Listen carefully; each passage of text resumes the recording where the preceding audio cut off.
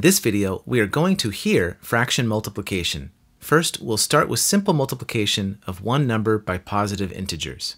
And we'll hear this on a piano. Every sound from an acoustic instrument has what are called harmonics, which are multiples of the fundamental tone. The first harmonic is the fundamental tone itself, and the second harmonic has a frequency, or pitch, that is 2 times the fundamental frequency. We hear this as the octave on a piano. If we multiply the fundamental frequency by 3, then we get another note that is higher in pitch than the octave. Let's name these notes. C is the fundamental. The octave above this fundamental, the note we get after multiplying the fundamental by 2, is also called C on a piano, but let's call it C prime to differentiate it from the fundamental. And the note we got after multiplying the fundamental by 3 is the note G on a piano, but let's call it G prime. When looking at a piano, we can notice that there is another G that is between C and C prime. How could we go from G prime, what we found after multiplying by 3, to this G that is between C and C prime? Remember that going up an octave meant multiplying by 2. So this means we can go down an octave in pitch by dividing by 2. If we put all of this together, we can start at our fundamental note C, multiply by 3 to go up to G prime, and then divide by 2 to end up at G that is between C and C prime. We could write this mathematically as C times 3 divided by 2 equals G. It just so happens when multiplication is followed by division, we can group the division together into parentheses. So we can rewrite this as C times parentheses 3 divided by 2, which we can then write as C times the fraction 3 over 2, which gives us G. What this also shows us is how to multiply an integer by a fraction in general. C is the name of a note, but it does stand for a note number or a frequency.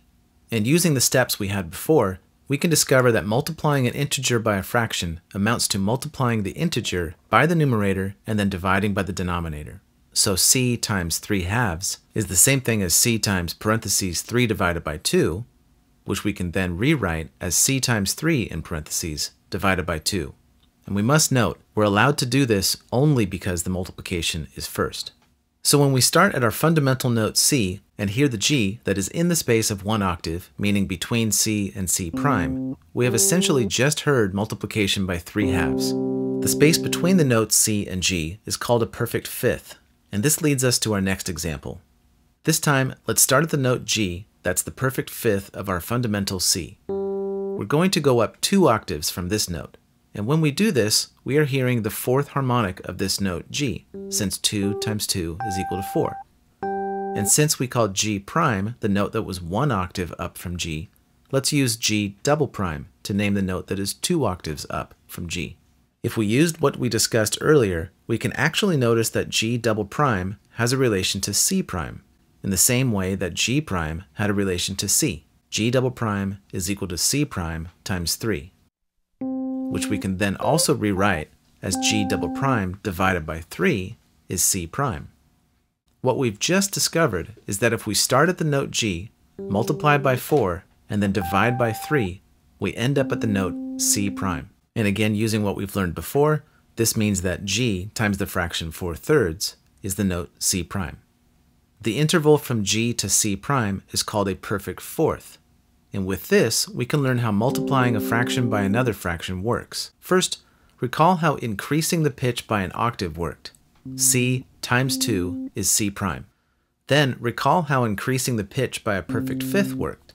C times 3 halves is G. And finally, recall how increasing the pitch by a perfect fourth worked. G times 4/3 is C prime. What this means is that starting at C, multiplying by 3 halves, and then multiplying by 4/3, should be the same as starting at C and multiplying by 2.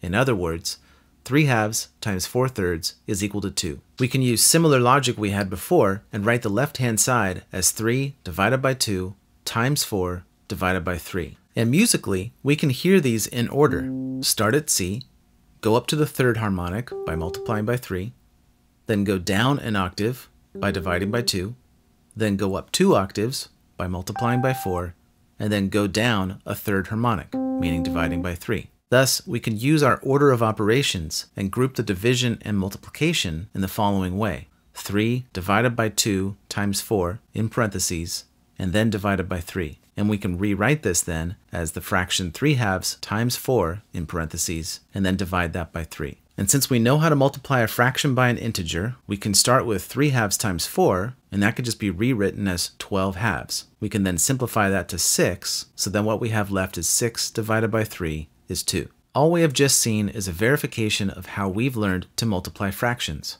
Multiply numerators by numerators, denominators by denominators, and simplify at the end. So 3/2 times 4/3 is the same thing as 12 divided by 6, which is 2. There are many ways to understand how to multiply fractions, but hopefully now you enjoy hearing them when you listen to music.